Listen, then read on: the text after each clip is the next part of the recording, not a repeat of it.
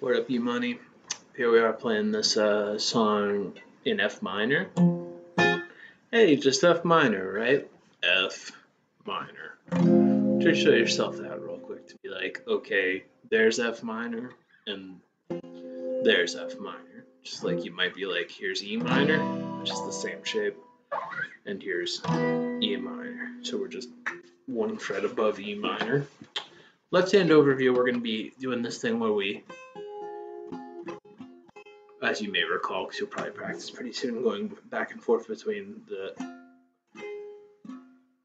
and I'm calling that F sharp minor over a flat, or B flat rather, because the bass note. Oh, I'm sorry, that should say F sharp minor over C. It's just that it doesn't affect what we're doing.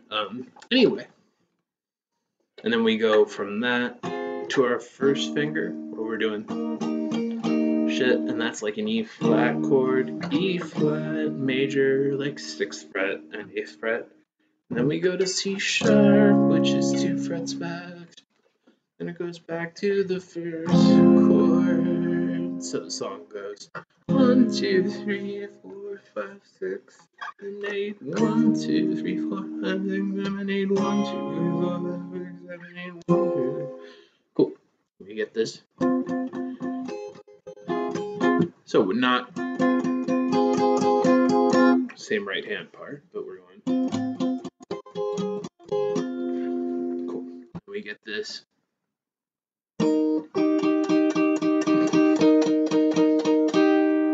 I believe that's correct. And then we get this. And that, just picturing that 2-note thing is going to come up again, but excuse me. That's my first finger. And we get this. So if we look at this, I'm at the 6th fret, just going, here I am, ready to do shit. This shape we're about to make 2 frets higher, and this is a single note slide. So realize that you might just be like, okay, I'm at the 6th fret, and here's the thing I'm gonna do. Just see the relationship between, this right here, this right here, that right there. Or now we're just going like that, and so it's like, and you know the timing better than I, so I should maybe snap the page. But yeah, there's this at that point in the thing where we're going. So that was us.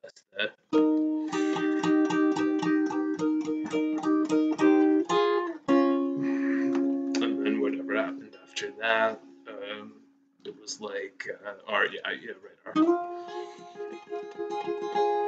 Cool. Can't say I remember exactly what happened after that, except that it was structurally the same as everything else we'd done. It was all and shit right here. So let me know if you need more. But to be honest, I don't remember the last couple phrasings, except that they were very similar to what we were doing. Let me think here. I do now. That was the only other thing. Be sure your thumb's moving when you're doing that. Left thumb, fretting thumb. And hey, there's that. That's like going the chords that we've been playing, but just, there we go. Yeah, so there's that thing, whatever the timing was. Cool, that was the other part. Hey, so you can, if you want to play along with this, you can go. Or you can just go. Tough to say whether he's going 1 or not, because the rest of the band hits on boom. So I would just go.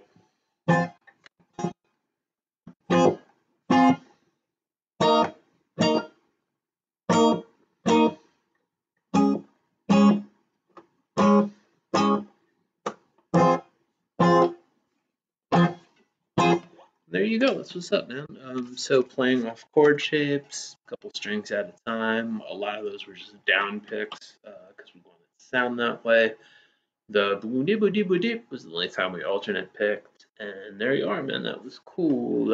If you need more data, send me a link to the degree, but something tells me that's going to get you all set. So otherwise, you want to memorize these chord names because, as discussed, just like F, there's no good way to play it in first position. Same for F sharp. This is F up here too, and E flat and C sharp. So just pretend like, C sharp makes sense, E flat makes sense, but you want to not turn it into a deductive reasoning problem. Our brain can go, oh shit, C sharp, that's 2 words. That's just like saying, this is Bob, this is, like Jim Bob. It's the same thing. You're all good. I know you get it, just working with subconscious shit. Anyway, I'll see you soon, man. It's all good. Try to be aware of what chord you're playing over during the intro.